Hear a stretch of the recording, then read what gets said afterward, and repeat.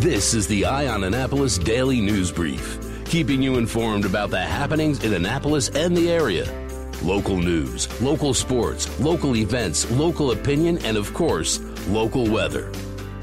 The Eye on Annapolis Daily News Brief starts now. Good morning. It's Thursday, February 6th, 2020. This is John Frenaye, and this is your Eye on Annapolis Daily News Brief. In a breaking news story from last night, around 11 p.m., two Anne Arundel County police officers attempted a traffic stop in Pasadena in the investigation of a suspicious death from earlier in the afternoon. An adult male was found inside of a residence in the 600 block of Newfield Road with possible trauma, and detectives had developed a person of interest in that case. Around 11 p.m., they attempted a traffic stop at Fort Smallwood Road and Pittman Road up in Pasadena, when the suspect in the car opened fire on one of the detectives, striking him. The detective was able to get to safety and seek medical attention, while the second detective did continue the pursuit. The second detective did continue the pursuit into the Stony Beach community, where they did exchange fire, and a second detective was struck. The suspect is considered armed and dangerous, and according to police, he's been described as a tall, 6 foot or taller, white, skinny male with neck tattoos. Both officers were transported to an area hospital, and they are said to be in stable conditions. As a precaution, the Anne Arundel County Public Schools have canceled all classes for all schools in the Northeast cluster, while the suspect is still at large and a potential threat does exist. Police are urging residents in the area to be vigilant and to call 911 if they see anything suspicious like someone in their backyard. They also advise that there would be a large police presence in the area today, including helicopters. The names of the officers obviously have not been released just yet. This is a developing story out of Pasadena, Maryland, and you want to make sure you're checking out eyeonannapolis.net a little bit later for more details as they come in.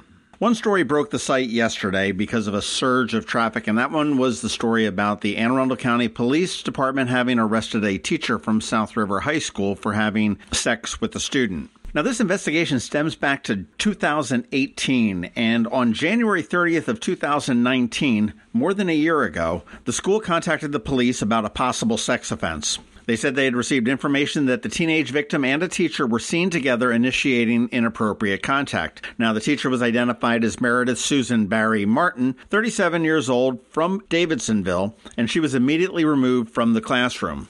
An investigation ensued. The Anne Arundel County Child Abuse Unit, as well as the Department of Social Services, did many interviews. And recently, the teenage victim submitted a written statement to the Anne Arundel County Board of Education confirming that Meredith Martin had inappropriate contact with him. Now, on January 16th of 2020, this year, the teenage victim was also interviewed by detectives, where he did admit having numerous sexual encounters with the teacher in Davidsonville and Edgewater. They were able to obtain an arrest warrant charging Meredith Martin with 5 counts of sex abuse of a minor, 8 counts of a 4th-degree sex offense involving a person in the position of authority, and 2 counts of a perverted practice. She was arrested yesterday and taken into custody without incident and released on her own recognizance. Police are asking if there are any other victims or anybody that has any information about this incident or others to contact them at 410-222-4733, and that is the Child Abuse Unit, or if you want to remain anonymous, 410-222-4700. You may want to go over to the Capitol. They do have some more information about the allegations against Meredith Martin.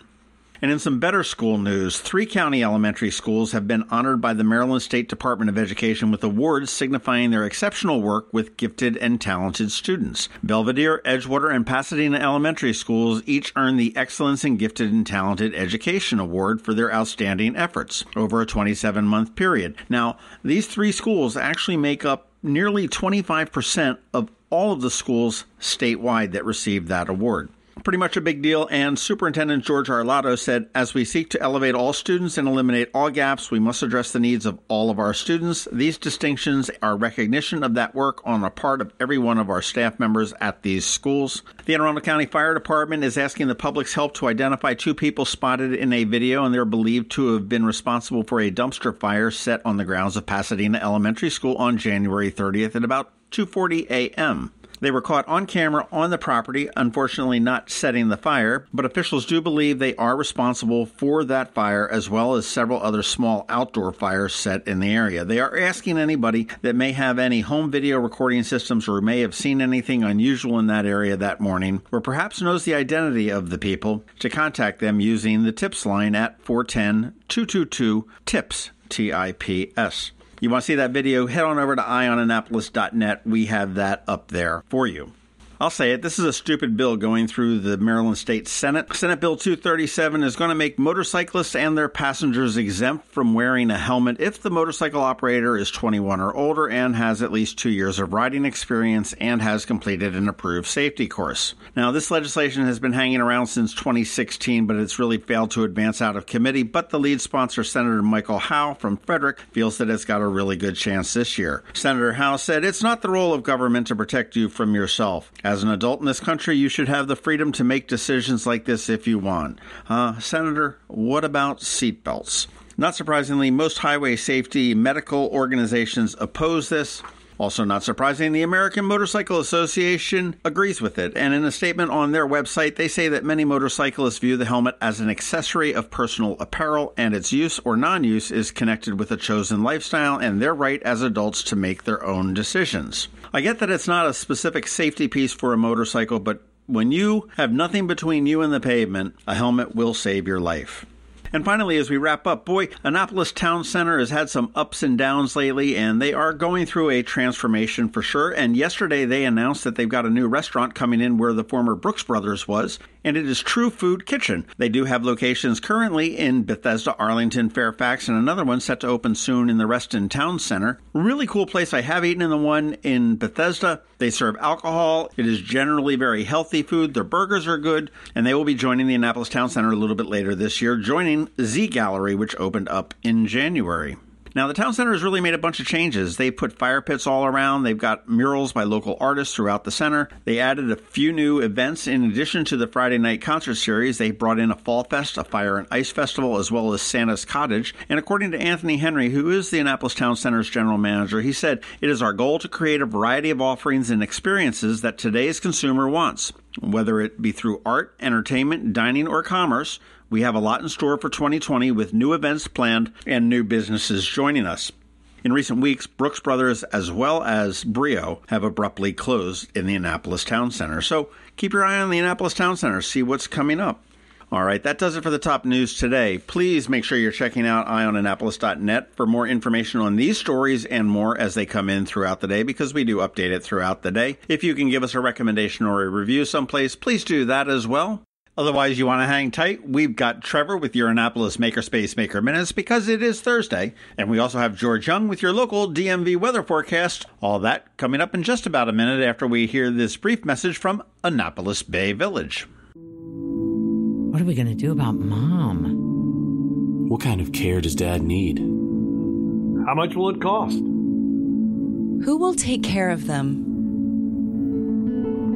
These are the tough questions that come with aging parents. Bay Village Assisted Living and Memory Care can help. We have the experience and the resources to help you find those answers. To help you gain peace of mind, we can answer the when, the where, the how, and everything in between. Give us a call or stop by for confidential, free assistance. We're here for those conversations, and maybe it's time you were too. Bay Village Assisted Living and Memory Care, a new community designed with Annapolis in mind. Visit our Sales and Information Center at 947 Bay Ridge Road or online at bayvillageassistedliving.com.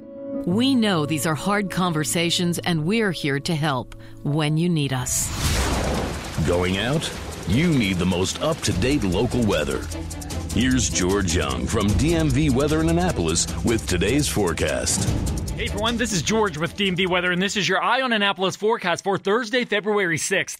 Yesterday was a chilly and gray day with temps near 40 much of the day, along with a rain shower here and there. But today and tomorrow will likely be a step or two backwards from that position as moderate to heavy rain moves across the region in multiple waves, mainly from the PM hours today through the AM hours on Friday, which is why a flood watch is in effect for the region for likely rainfall totals in the 2 to 4 inch range as areas of low pressure move north north-northeastward along a stalled frontal boundary along the east coast.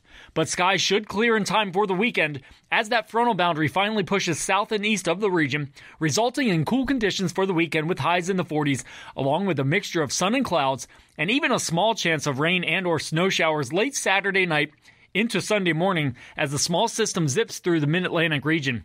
And if you want more rain, we'll probably see more showers next week as well, so put those umbrellas and jackets to good use today and tomorrow, but keep them close by as this month likely shapes up to be another warm one with above average rainfall as well.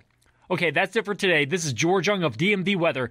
Make it a great day out there, and be sure to get our free app on all of your devices by searching for DCMDVA Weather in the Apple or Google App Stores, and also follow us on Facebook and Twitter and on our website at dmvweather.com, so you can always stay weather informed. Hey, Annapolis, Eastern Shore, and Anne Arundel County. My name's Rick Peters, and I'm the president of Solar Energy Services in Millersville, Maryland. Need a new job in the new year to help take you in a different direction? Maybe you aren't feeling fulfilled in your current job and want to be part of the excitement and growth of the clean energy industry. Consider coming to work for Solar Energy Services and give yourself a new career and fresh start at a company that not only offers competitive pay and benefits, but also cares about our employees as much as we care about our customers. That says a lot because we've been in business for over 40 years and we know how to provide 5-star service. Visit solarsaves.net or call 410-923-6090 today. We are hiring immediately for solar installers, drafting specialists, and commercial project managers as we prepare for another great year.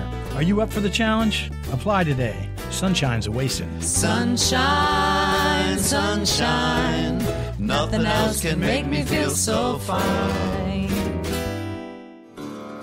Every week, makers, crafters, and educators hold events all over the area. Highlighting some of those, here's our Maker's Minute, brought to you by Annapolis Makerspace.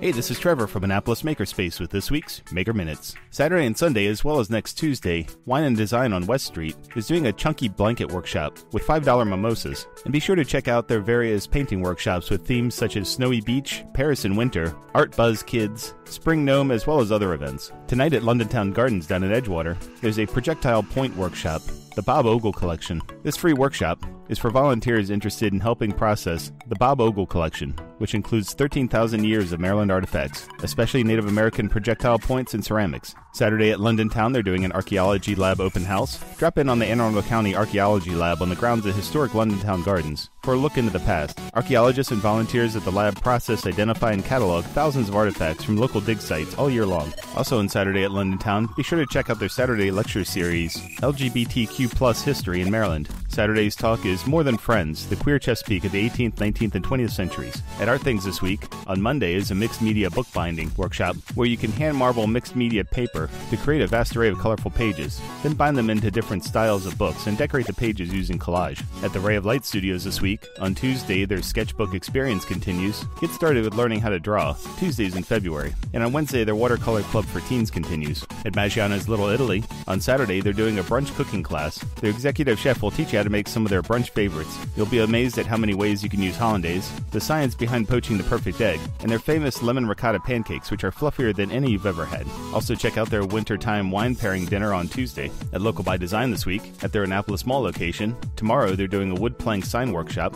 Learn stenciling with Jody Roberts of Cricut Studio. Choose your design and colors and make your own 18 by 6 inch sign. And then on Sunday, also at the Annapolis Mall location, they're doing a winter cookie decorating class. Celebrate the beauty of winter and join Kimberly of Mulberry Treats for some cookie decorating fun. This hands-on 2-hour workshop is geared toward beginners and will cover royal icing consistency, piping, as well as flooding. At Art Farm this week, tomorrow they're doing a block printing workshop. Learn how to carve your own block and print onto beautiful paper with block printing artist extraordinaire Anita Hagen. She'll teach you all you need to know, and of course you can take your block home to continue printing long after the class. And on Sunday, they're doing another First Exposure digital photography workshop. This is part 1 of a 2-part series, and it includes understanding your camera, aperture and ISO settings, lenses, and creating an exposure. There's also still time to get in on Art Farm's Kids After School Winter Session, with printmaking for ages 8 through 11 on Mondays, art discovery for ages 6 through 8 on Tuesdays, street art lettering for ages 11 through 16 on Wednesdays, and mixed media bookbinding for ages 11 through 15 on Thursdays. At Maryland Hall this week, on Saturday,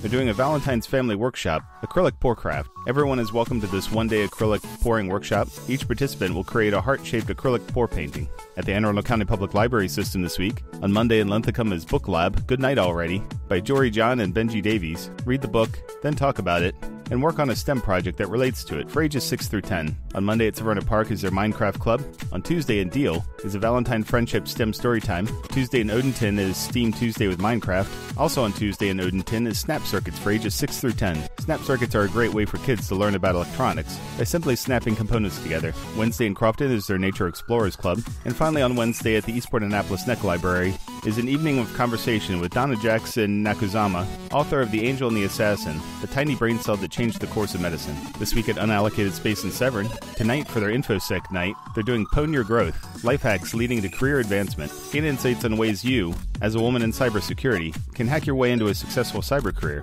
Presented by Jacqueline Blanchard. Tomorrow at Unallocated, DC 443 presents GSM, We Can Hear Everyone Now, a DEF CON 27 presentation on GSM hacking from one of the original presenters. On Saturday, they're doing a plastic ant weight combat robot brawl. Battle robots under 450 grams, not much heavier than a can of soup, made of 3D printed parts. The idea is to have inexpensive robots that can be made and repaired cheaply. Also check out Unallocated Space's Monday Project Night and Wednesday Open House and Lockpicking Night. At the Patuxent Lapidary Guild this week, Saturday they're doing a basic lost wax casting class. Learn the basics of lost wax casting, including spruing and investing wax patterns, casting and finishing. You'll start with a wax pattern and end with 1 or 2 finished pieces of Argentium sterling silver. And finally at Annapolis Makerspace, nothing big going on this week, but we do have our regular woodworking open night on Wednesdays, and Thursday electronics open night. And if you're looking for me, I'm up there every Thursday night for electronics night. And if you have any questions about Annapolis Makerspace, the Maker Minutes, or any of these events, feel free to write me at trevor@makeannapolis.org. And you can find links to all of these events at the Annapolis Makerspace website at makeannapolis.org. And whether you're making art, software, sawdust, or just a mess, chances are you're already a maker. This has been Trevor from Annapolis Makerspace with this week's Maker Minutes. When a ring from the United States Naval Academy comes into Zachary's for a center stone, it always makes us wonder, where's this one going? Where's this one been?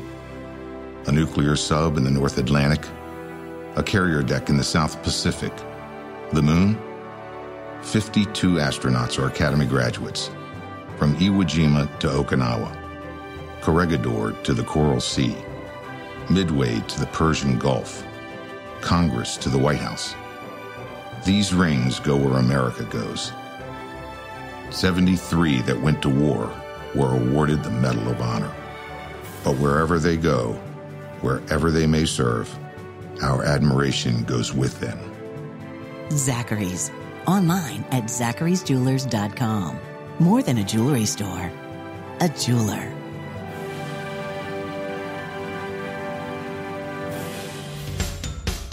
You've been listening to the Eye on Annapolis Daily News Brief. Tell your friends and colleagues this is the podcast where you can keep up on the latest with what's going on in Annapolis.